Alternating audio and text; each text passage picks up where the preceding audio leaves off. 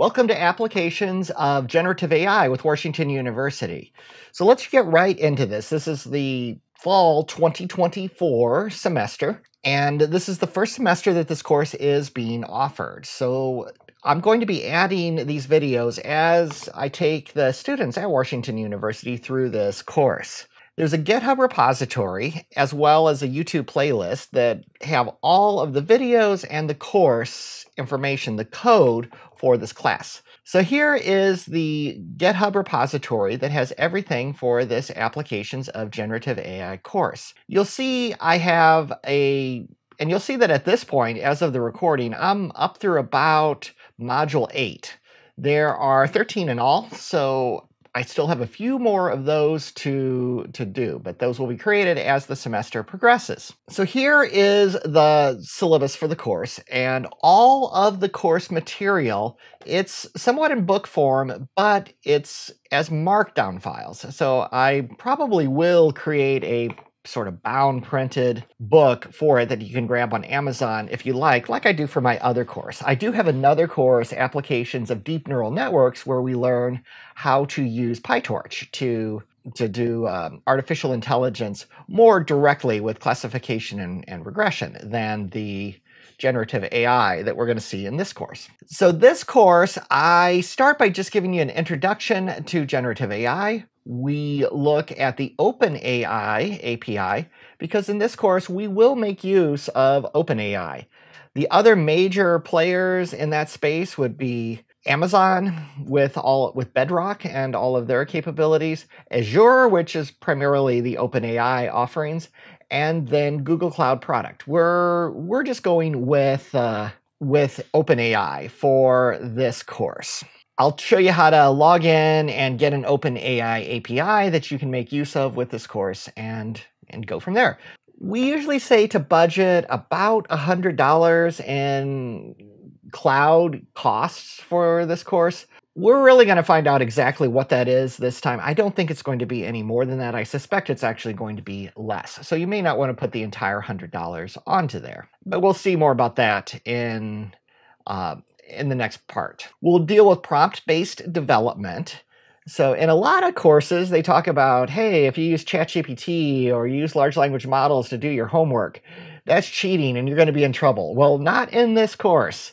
In this course, you are expected to use generative AI. Obviously, the course is about how to program generative AI, but you're fully welcome to use generative AI for any aspect of this course to help you to generate your code and do other things like that. And we'll see more about that. But prompt-based development, this is really, I think, a turning point in software engineering. We'll look at large language models, and large language models do take the lion's share of this course that we're talking about. We'll do text to image as well, and even some speech synthesis, but this is primarily dealing with large language models and how to send text and get text back. We'll talk about multimodal models a bit, which basically take text and images and a video as well, a variety of inputs.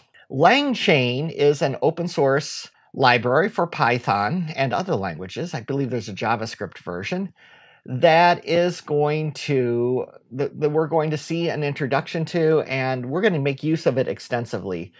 First of all, it makes your code compatible so that if you do switch from OpenAI to, say, Amazon or something else, it's going to work just fine without too many changes. And then there's just a lot of other things like memory for chatbots and things like that built into LangChain that we're all going to see. We'll see about using LangChain for data extraction, how you can get JSON and other formats out of your prompts that you're sending to it, the responses to your prompts. We're going to look at RAG. This is a big deal in generative AI. This is how you use Retrieval-Augmented Generation. So you augment your prompts with information that you find in a embeddings database, which is a database that you set up where maybe you have corporate documents or other things like that that you want to be part of what the the model knows. We'll do agents. Agents allow multiple steps to be taken, and we also get into tools at this point, which is where you can see how to use tools to, like search engines, calculators, these kind of things, to really give your agents additional capabilities that they don't have just inherently from the large language model that they're built on. We have a Kaggle assignment. So I will be creating a data set that is completely unique to this course. And we are going to, you're going to be challenged to see how accurate of a model using generative AI you can create for this that will let you see where you rank among your teammates. This is always a very popular part of my other course, and certainly hoping to continue that into this course. We'll see something called Streamlit, which lets you give your application sort of a GUI look, so website, and we'll see that we can create a chatbot in that way and have some user interface elements. We'll get into text to image, so you can generate images completely from AI. You just tell it what kind of an image you want, and it creates it. It's pretty magic. We'll get into fine-tuning. So fine-tuning is where you actually cause the large language model that you're working with to learn something. So you'll teach it something. And that's different than RAG, where you're giving it corporate documents. RAG is kind of a lookup. It goes and finds what it wants. Fine-tuning is where it literally learns it. It becomes part of your model. Prompt engineering is very important, and we spend an entire module just talking about prompt engineering. And then we're going to deal with speech processing so that you can see how to create a chatbot that actually you talk to it and it responds to you. So both text to speech and speech to text. Now, each of these modules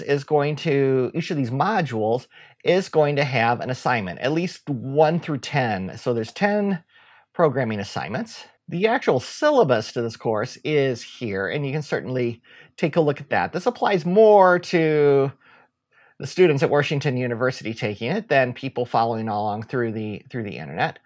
But this is how your grades will be calculated for this. And everything will be done through the WashU Canvas system. So you'll have access to that just by virtue of being a student at Washington University. If you're following along through the internet, I won't obviously grade your assignments, but you will you can certainly look at them, complete them as you desire. So there's 10 programming assignments, and these 10 programming assignments, I have something that is it's basically an auto corrector, auto grader. I wrote it myself, actually. It uses generative AI and a variety of other things. It runs in Amazon Cloud. You should get an API key emailed to you definitely before the class starts. I usually send those all out in the week just before the course actually starts. So you should already have your API key. If you do not, send me an email and I will get it to you. And again, API keys are just for students of Washington University. You can submit it as many times as you like, and during the first class session where we meet on campus, we will go through all of that. And I'll show you how to actually submit your first assignment. This is the Kaggle submission, and I do ask that you send your solution to me, the final project, which you will use your same groups that you establish for the Kaggle competition. Thank you for watching the video, and definitely subscribe to keep track of other things that I am doing in the space of artificial intelligence beyond just this course. Thank you for watching.